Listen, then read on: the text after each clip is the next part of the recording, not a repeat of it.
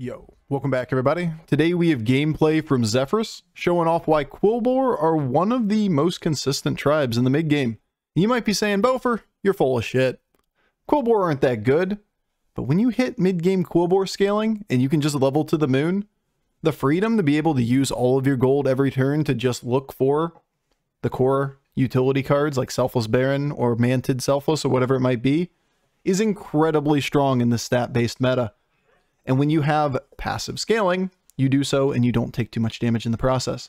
It may be niche, you may need to high roll pretty hard in the mid game to get a hold of enough scaling to enable leveling up. But when you can do that, the game just kind of plays itself. You roll the board and you just say, Bob, take me where you will. If you get the pieces, you win. If not, you take a top 3 and you go next. All right, enjoy.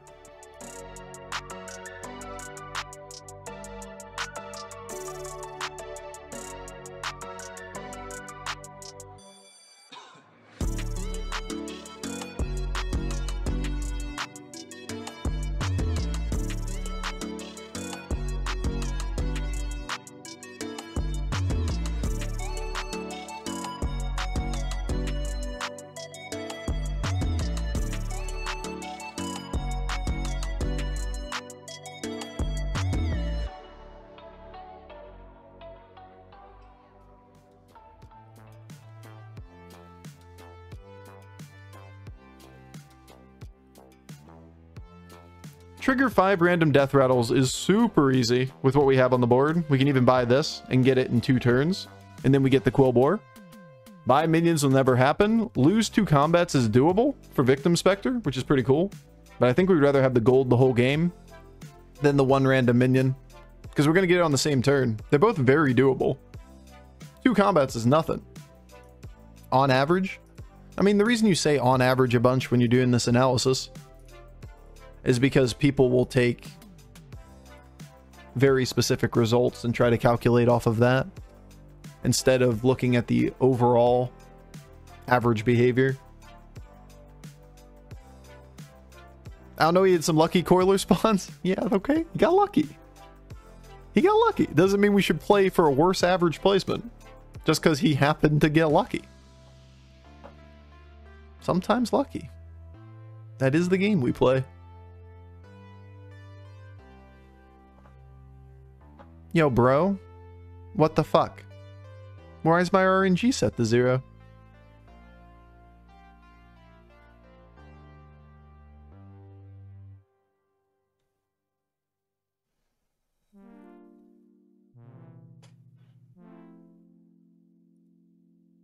I mean, at least we still get this. We can triple in the 4 this turn, and triple in the 5 after. I think I'd rather just triple in the 5 next turn.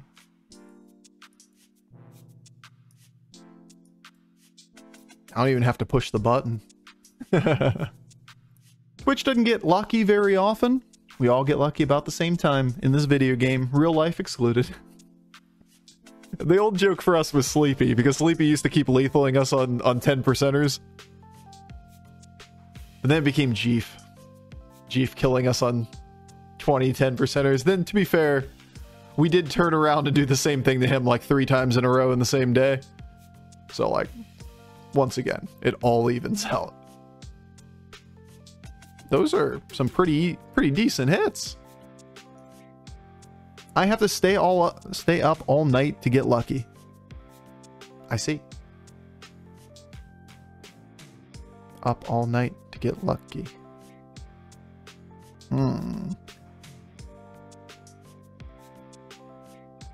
So we take the 5, we break a pair to keep the spawn.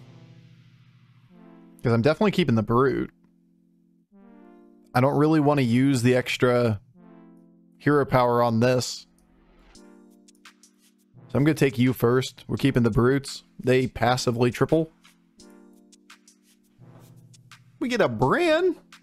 Also get a Baron. And Bran's going to be pretty tough to play in this game, considering that we're probably going toward Quillboar. Just play the Bran or the Baron. It's a big boy. We have the spawn on the board still.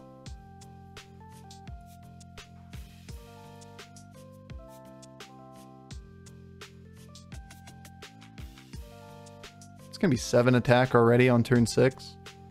This is 6 attack.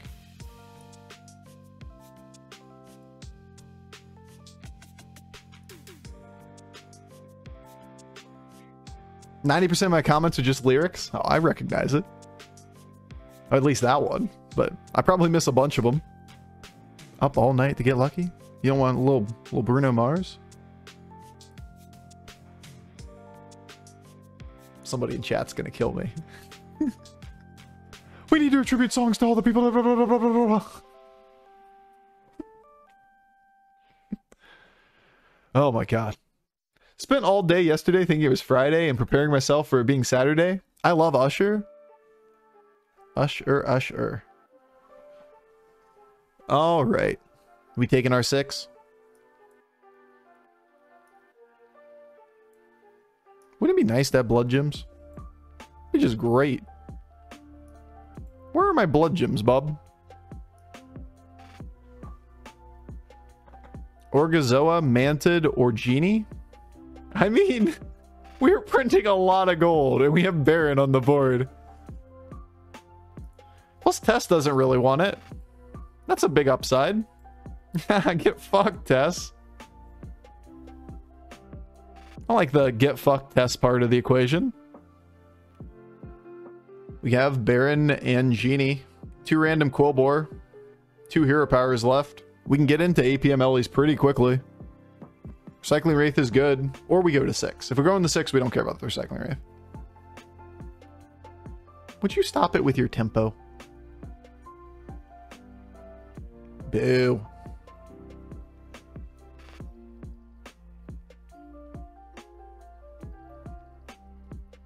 At least we get the double bonk. We get our blood gem finally to be able to scale the brute. Only took like 40 turns, but we finally got a blood gem for a brute.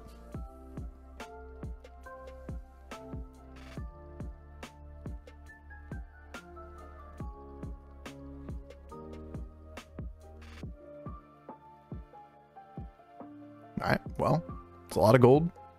I do really like this duo. Kinda like the hero power this turn, though. So maybe we roll first?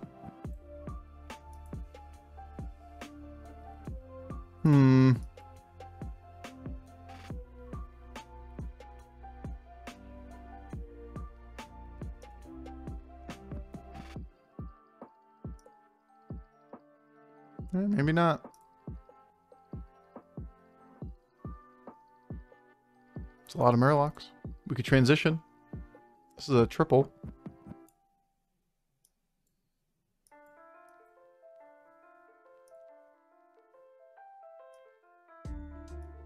Just get out of here.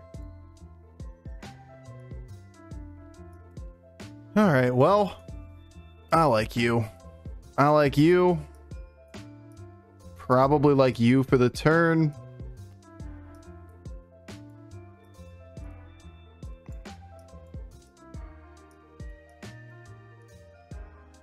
Boo, boo, boo, boo. Sure. Okay, we put a fair chunk of stats on the board. We're getting random Quillboar. You're big, you're big. This thing double procs with Baron. If we can get it to die, after all. Blood Gem's good. Put all of them on the Brute because we're going to probably move them in the long term anyway. Brute and Elder are going to be permanent. Nice, we got the extra procs too. Nice, nice, nice, nice, nice. We'll take it. So we get our end of turn. Actually found like the triple into the Elder. If we level up to 6 there, we definitely lose the round, but we could potentially random into our good shit. Smoking gun board, not what we want to see. I don't love taking this, but it's probably worth it.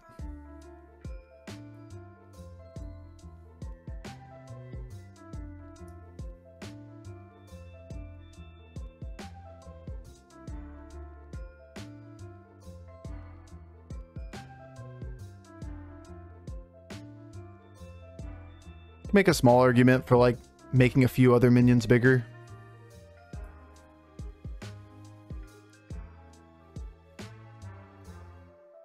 With blood gems, like we keep this permanently. Like these three things are probably permanent, so it's not really any harm to concentrate gems on a second Quillboar. Because then you can just necrolite between the two of them. I don't want to spread blood gems around between like 3 different ones. Because eventually we're going to get out of necrolite, or get necrolite to put the gems on like a bristleback knight or a cleave or something. That is our goal. Yeah, we have a lot of stats for turn 9. This is a smoking gun board, so like, not great having big stats against smoking gun. You going to TwitchCon? I am not going to TwitchCon. I have been feeling pretty under the weather recently. Feels kind of like a dick move to go get people sick. Not to mention I would have had to sign up a long time ago.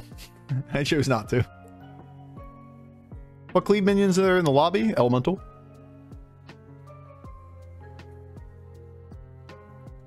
Really, we're saying just a premium minion. Whatever it might be.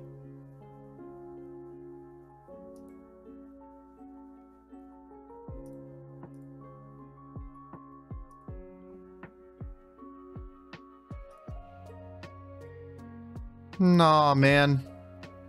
Sure.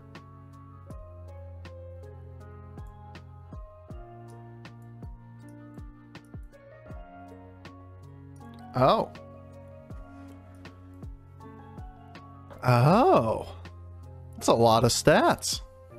Do we get out of the Thorncaller or do we get out of the spawn? Probably the Thorncaller, right? Because we don't want to pull stats into that. I'm going to pick up the Selfless Arrow. We need it in the long run.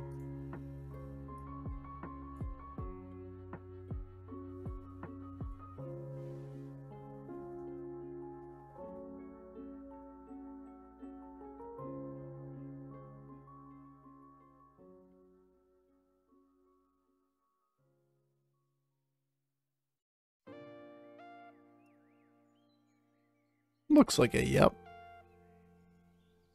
Only question is, do I burn gold this turn? Do I play Selfless this turn against the Murloc?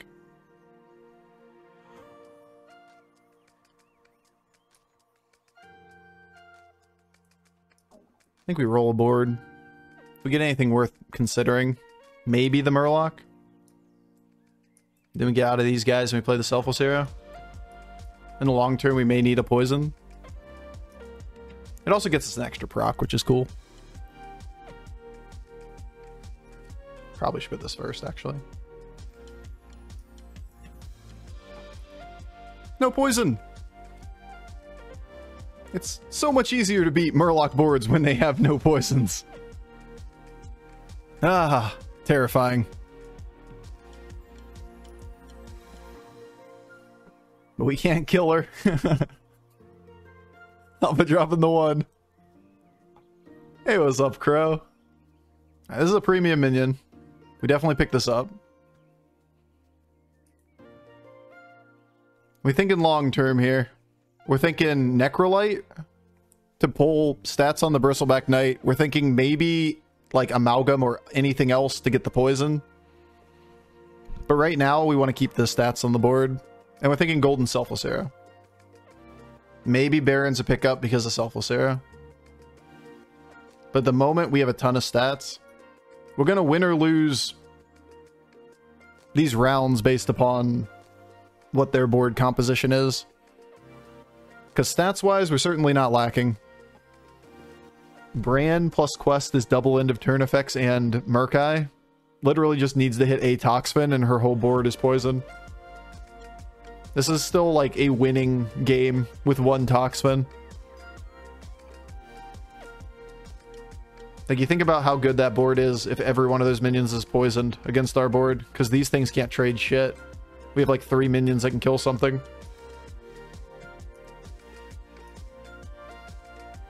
Alright, coin flip right. Coin flip wrong. At least that one was good. On the other hand, shield going on a worthless minion is, we'll call it suboptimal. Right down the middle. Ah, poor Bran. He had a very, very good line there. I'd be frustrated if I died without Toxfid. You're looking for one card. I mean, Agamagan is a ton of stats, and we should outstat this person. We probably should pick up pairs. Yeah, we have 9 minions in hand. Yes, I see it. Ghoul. Not against this guy. Not against any of them, really. Yo, where's the Necrolite?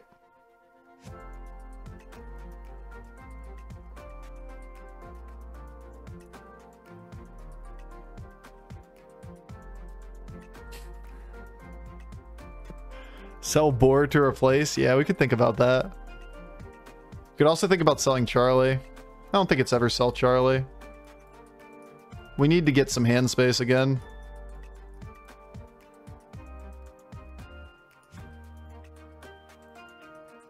Don't love Amalgam. Got 3 and 2 here. So I'm going to put this down. Or I'm going to cycle you and then pick this up. It's going to burn 2/2 stats to 4 minions. If we think we're stronger than this person, we shouldn't even use the glow scale. Just hold it for next turn. Which means we just burn 2 gold. It's not like it's burning gold. We're rolling to find cards that we're looking for. It's just like... keep doing that. We need Necrolite. We need Golden Baron. And we can pick up a Murloc if we do get the Necrolite. Because then we can get out of multiple cards. Because unless we do that, we're better off just having Selfless Hero. We're better off just cycling through here. You could argue Charlie is not that high value right now, and I'd agree.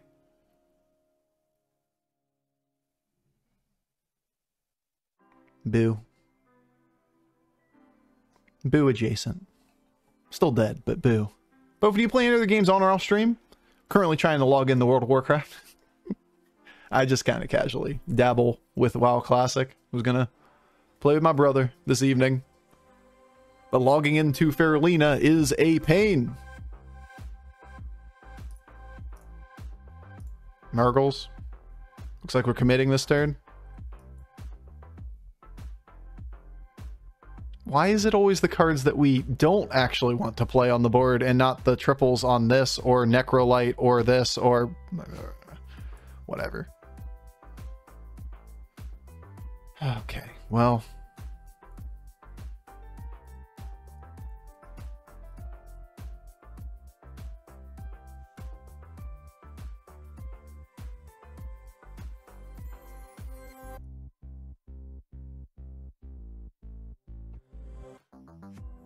Yep, it's fine. It's whatever. It's fine. It's not Necrolite. It's not gonna happen. It's just not gonna happen this game. We're just gonna be sad collectively together.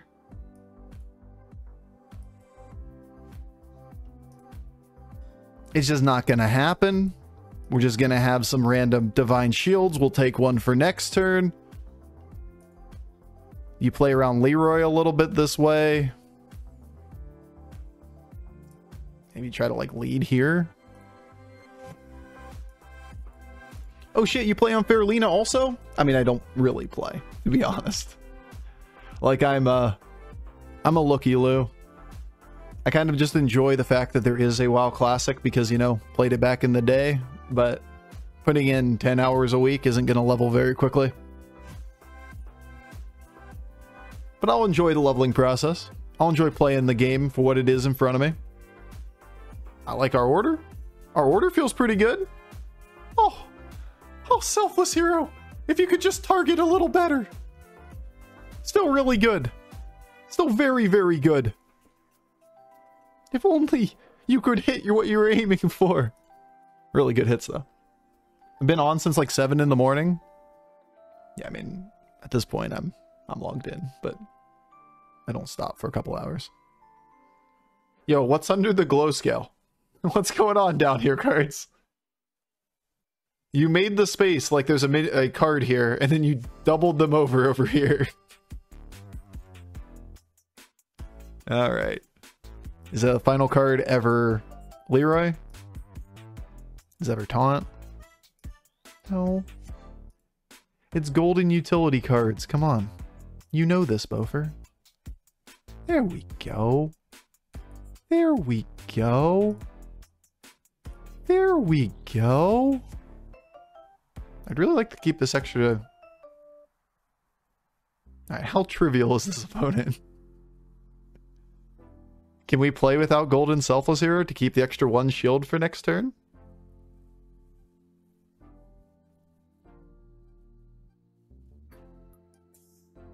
Yes. I like the bold assertion. Of course, Bofur. Don't be a wimp. You can do it. Wish I had 1 more gold.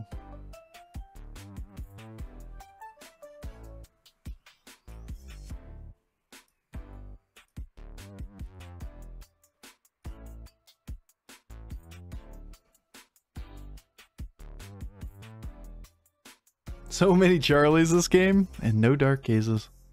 Savjz, man. Savjz. We want to keep the glow scale on the board, which means we don't sell anything else through before using the Necrolite on the Bristleback Knight, so that we can have the 1 extra shield from the whatever it's called, Spellcraft effect. Oh, sure. Liability minion on the board for the Bristleback Knight.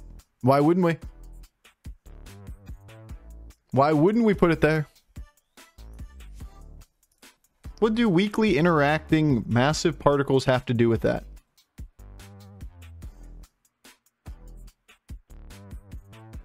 You lost me. You lost me, chat. I'm floored. There's a duo. It seems a little baity now. Oh, the Quillboar one. Hey, look, another duo.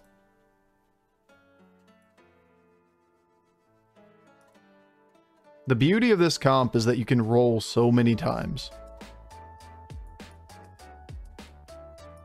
We could taunt Selfless Hero.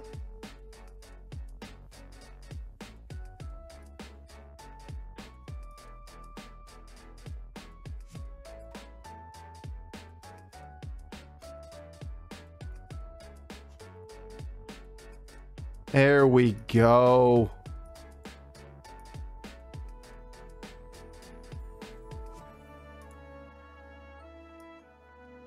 Actually can roll 1 time too.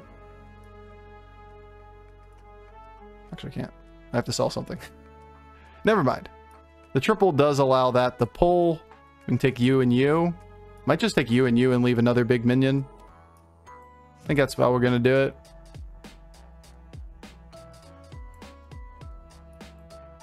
Then we can look for Mantid or something. Dark Gaze isn't bad, but you know. Really looking for Mantid. We're really looking for Mantid. We're not hitting Mantid. I was too slow to put the shield on the board. too slow for the shield. Ah, Bofur. Stop being dumb, bro.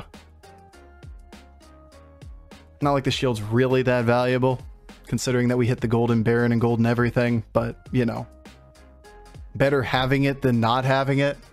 Could Wind Fury the duo and try to lead with it? That's debatable. Give the Divine Shield to it, Wind Fury with the duo, then try to put Selfless second. But Selfless shields the whole board. Considering we have no indication that he's going to try to play toward Ghoul. I really just wanted a Mantid in the final spot. That was kind of my priority there. Max damage.